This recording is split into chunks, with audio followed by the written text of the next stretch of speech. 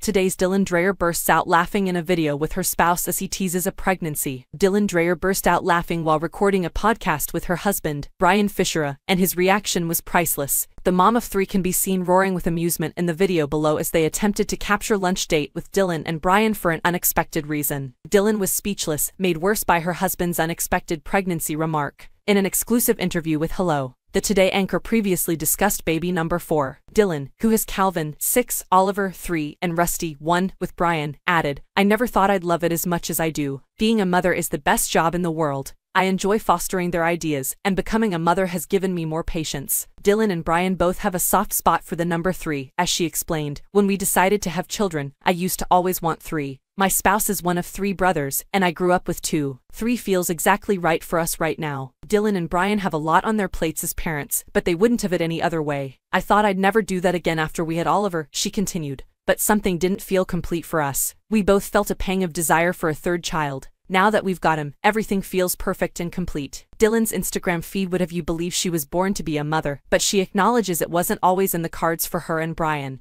"We didn't think we wanted kids at all," she stated of herself and her 10-year husband. "We were living in New York City, going wherever we wanted, doing whatever we wanted, and then it sort of came to both of us. Let's have babies, we said. We both plainly enjoy it."